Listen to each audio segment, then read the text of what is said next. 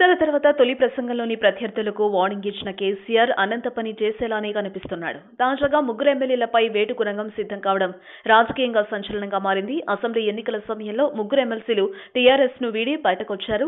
రాములు నాయక్, యాదవ్ రెడ్డి, భూపతి రెడ్డిలు ఎమ్మెల్యేలుగా పోటీ చేయాలనుకున్న టికెట్ల వ్యవహారం బెడిసికొట్టడంతో ఎన్నికలకు ముందు కాంగ్రెస్ పార్టీలో చేరిపోయారు. ఇప్పుడు కాంగ్రెస్ పార్టీ పరాజయం పాలైంది.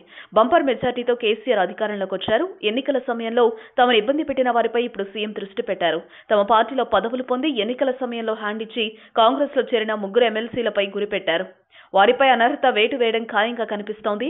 ఈ మేరకు శాసనమండలి చైర్మన్ కు ఫిర్యాదు చేశారు. ఇక నిర్ణయం తీసుకోవడం లాంఛనమే. భూపతి రెడ్డి ఉద్యమ కాలం నుంచి టీఆర్ఎస్ లో ఉన్నారు. అయితే 2014 ఎన్నికలకు ముందు వైసీపీ నుంచి టీఆర్ఎస్ లో చేరిన బాజిరెడ్డి గోవర్ధన్ కోసం సీటు త్యాగం చేయాల్సి వచ్చింది. ఆ తర్వాత బాజిరెడ్డి ఆధిపత్యాన్ని తట్టుకోలేకపోయారు. చివరికి ఎన్నికలకు ముందు కాంగ్రెస్ లో చేరి నిజామాబాద్ రూరల్ టికెట్ తెచ్చుకున్నారు. కానీ బాజిరెడ్డి చేతిలోనే పరాజయం పాలయ్యారు. ఇక యాదవరెడ్డి ఎంపీ విశ్వేశ్వర్రెడ్డికి సన్నిహితుడు. ఆయన మేడ్చల్లో సోనియా సమక్షంలో కాంగ్రెస్ లో చేరారు. అంతకు ముందే ఆయన్ను టీఆర్ఎస్ సస్పెండ్ చేసింది. ఇక రాములు నాయక్ నారాయణ్ ఖేడ్ టికెట్ ను ఆశించారు. కానీ ఇవ్వకపోవడంతో కేసీఆర్ పై తీవ్ర విమర్శలు చేసి కాంగ్రెస్ లో చేరిపోయారు. వీరు ముగ్గురిపై వేటు వేయబోతున్నారు. తెలంగాణ శాసన మండలిలో మరో ఇద్దరు ఎమ్మెల్సీలు కూడా రాజీనామా చేయబోతున్నారు. కొడంగల్ నుంచి గెలిచిన పట్నం నరేందర్ రెడ్డి, మల్కాజ్గిరి నుంచి గెలిచిన మైనంపల్లి హనుమంతరావులు రాజీనామాలు చేయనున్నారు.